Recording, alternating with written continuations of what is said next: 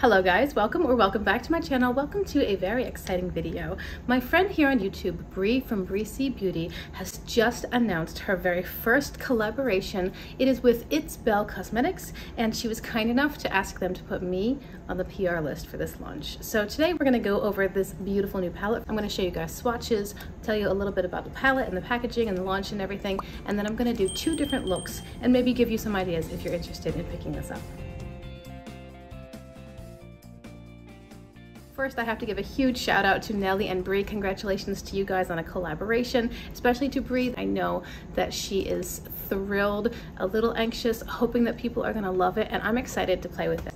And this is also my first time using It'sBel Cosmetics, so congratulations to you guys, and thank you both so much for thinking of me when it came to who was gonna get this ahead of time. I just feel honored and delighted, and I'm very stoked for the collaborators. Let me show you guys some B-roll and read you the back of the packaging.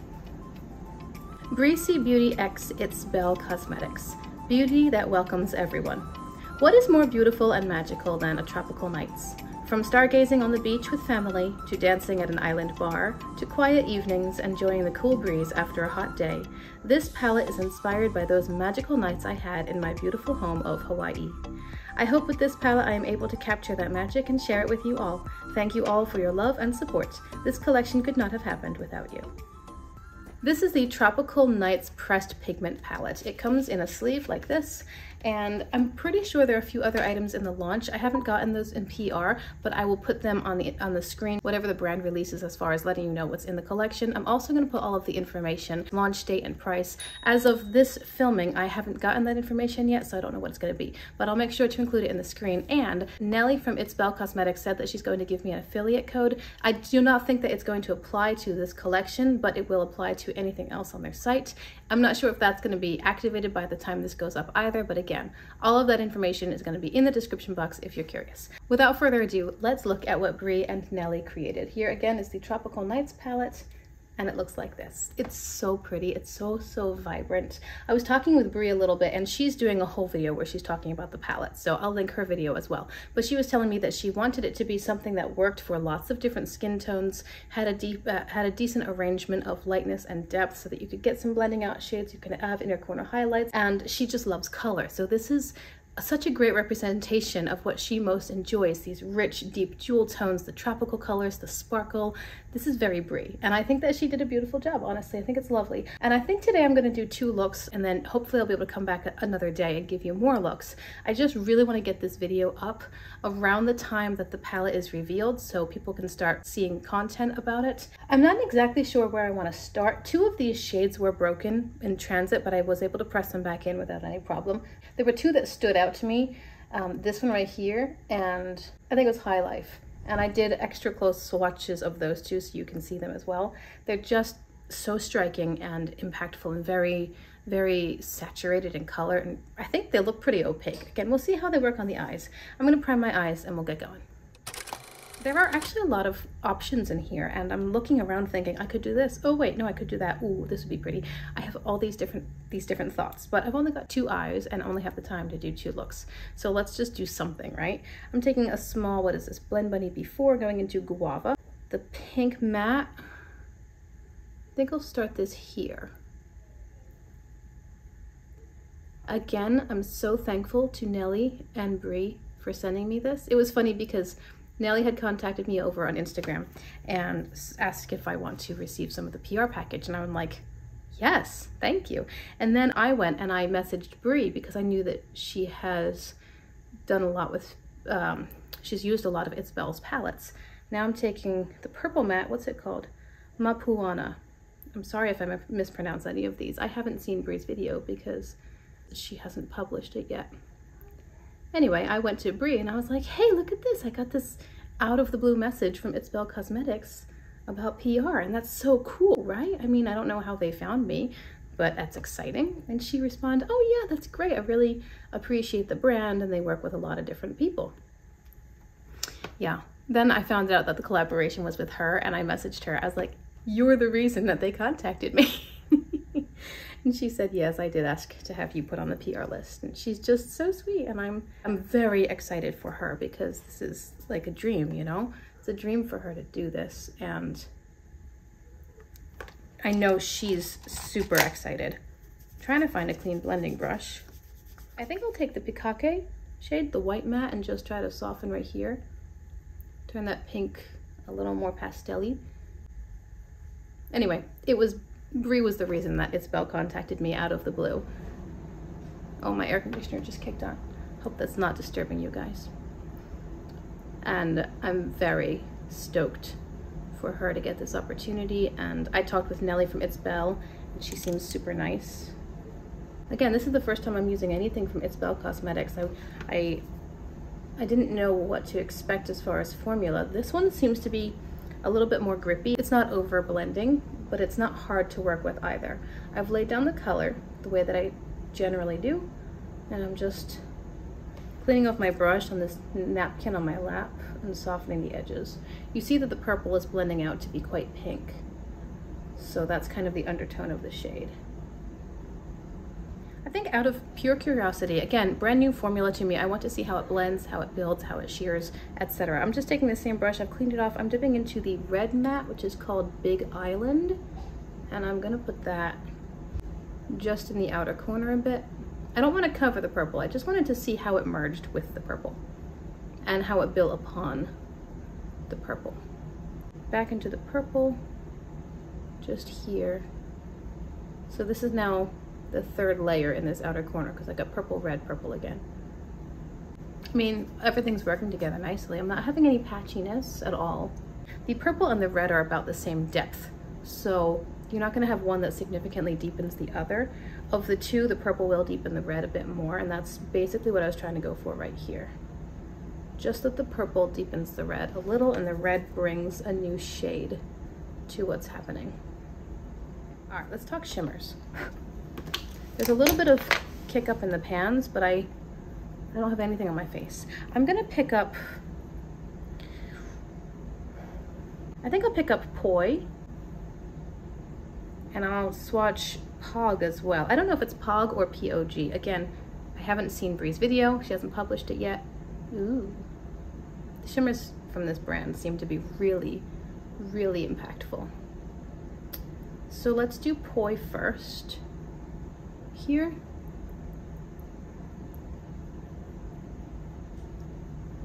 And then P-O-G. Pog. I'm gonna say Pog.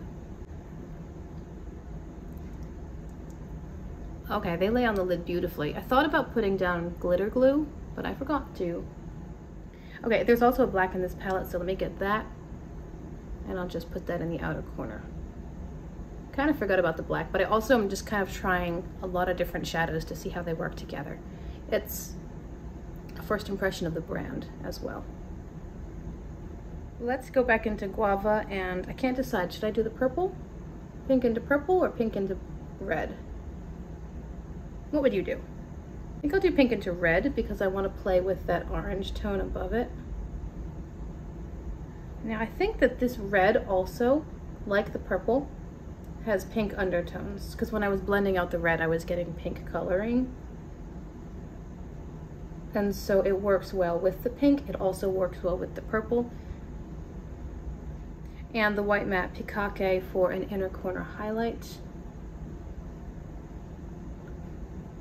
Yeah, that's a pretty nice white matte. The black was quite nice too.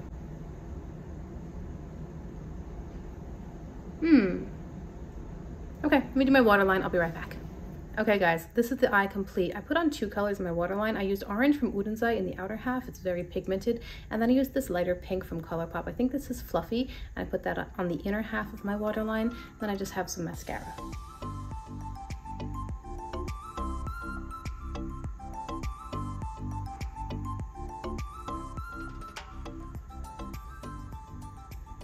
Okay, so now for the other eye, I think we're gonna go into the blue-green territory.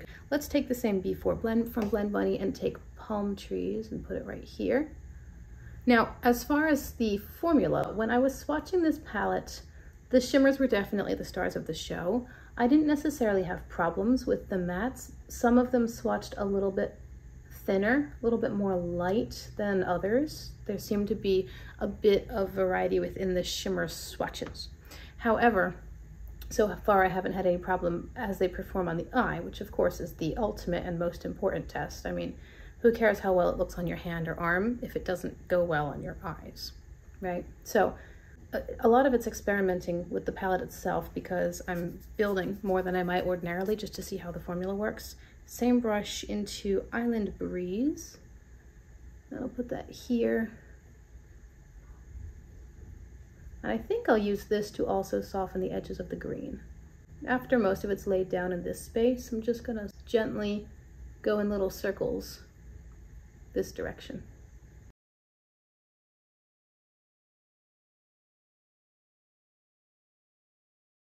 Okay, I think that's looking pretty good. I am having a tiny bit of trouble blending them out, at least these colors. I didn't have the problem over here, but these two tones are, like I said before, they're grippy. I think maybe these are a little bit more grippy than even I was expecting.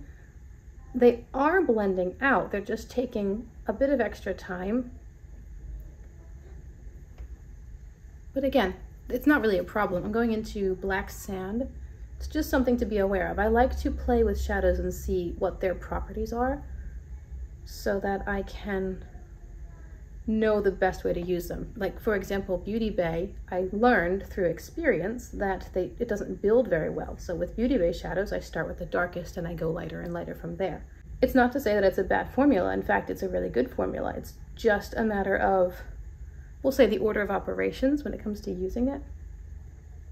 So it's helpful to play around with a new formula and see how it works best to get the optimal results. I think that's a good start. Now let's go into shimmers. I want to play with the shade Hanu, which is the green shimmer all the way in the upper corner. And I also want to play with the High Life, which is the blue-purple shimmer down at the bottom. And the reason I picked these two is because I knew that they wouldn't go together as easily as the green with either of the other greeny shimmers, like this one or this one. So I just want to see how these two look together. So I'll take Hanu here, obviously, next to the green. Wow. And then High Life. Wow, these are some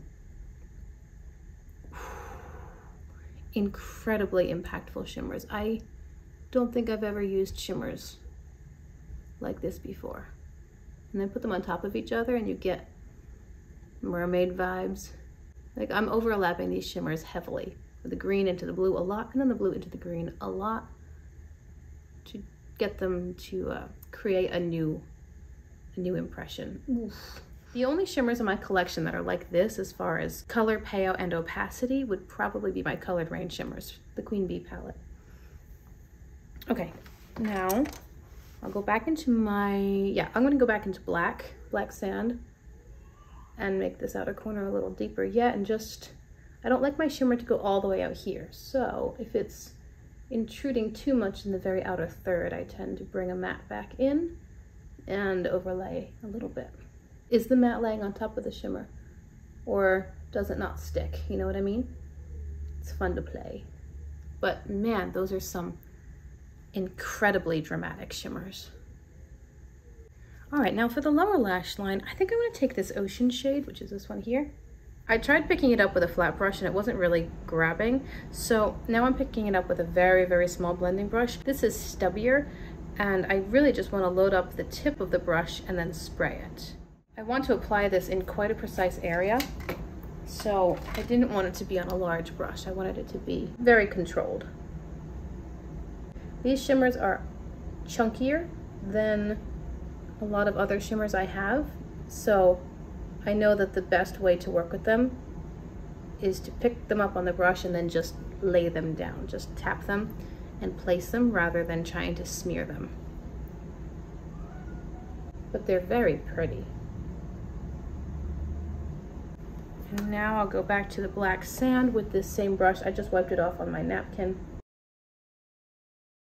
Maybe I should have laid Black Sand down first and then let that be a base for the shimmer, because it doesn't seem like the mattes want to go on top of the shimmers. So the shimmers probably lay down nicely on top of the black matte, and then you can get like a different, deeper base. But man, is that pretty. And then of course, I'm gonna stick with my tried and true inner corner highlight of Pikake. Hope I'm saying that right. I thought that white would be a good waterline color for this side. I am partial to a white waterline. It's very striking and different. Here is look number 2.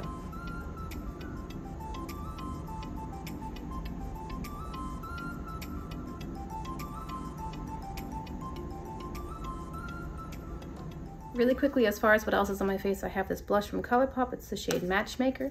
I have the Frosting Highlighter palette from Cosmic Beauty. The center one is called Cinnamon Girl. And then I've got the NYX Smooth Whip shade Latte Foam on my lips. So now let's talk about the palette. I had to turn off my microphone because it was doing that weird lagging thing again.